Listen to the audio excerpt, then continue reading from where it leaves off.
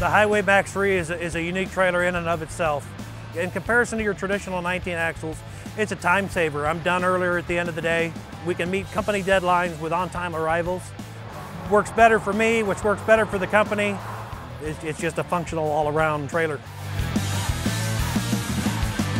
You can have this trailer road ready in an hour as long as you've got a competent crane crew or a forklift operator to take the stinger off, that's the rear 3 axles, and hook them on, and then the rest of the trailer you can stretch out by yourself in about 30 minutes.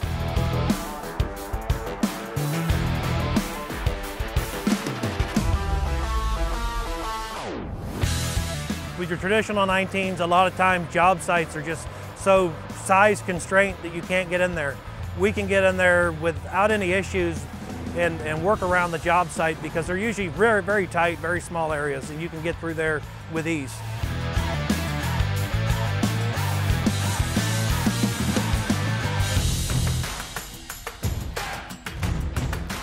I can raise and lower the trailer height. Ride height on this is 42 inches. I can raise it to 56 if I've got an obstacle in the way. With the traditional 19 axle, when you're backing up, there's always a tillerman back there. With this, if I get into a situation where I would need one, I have the support of him back there. He can steer the trailer. All I'm really doing is watching the front end. You do 240,000 pounds, you got 42 inches of road height. The trailer is 10 feet wide, so it accommodates wide loads rather well.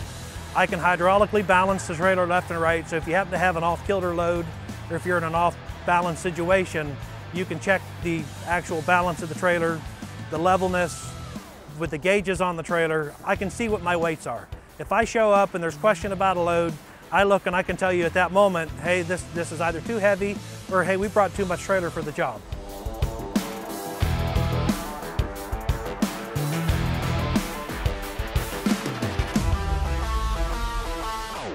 With the traditional 19 axle, there's a lot of time wasted making turns, starting up motors, getting everybody in position.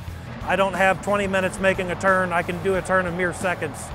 This thing will just walk around a corner on its own, just guided by the fifth wheel on the truck itself. There's no motor startup involved. It all runs hydraulically. It's unique because you don't see a lot of these in the US. These are fairly new in the United States. You get a lot of looks, you get a lot of camera shots. A lot of people have just never seen nothing like this. And it's great going down the road, but the people's reaction when you make a turn, it's just how maneuverable the trailer is in a corner in a tight situation.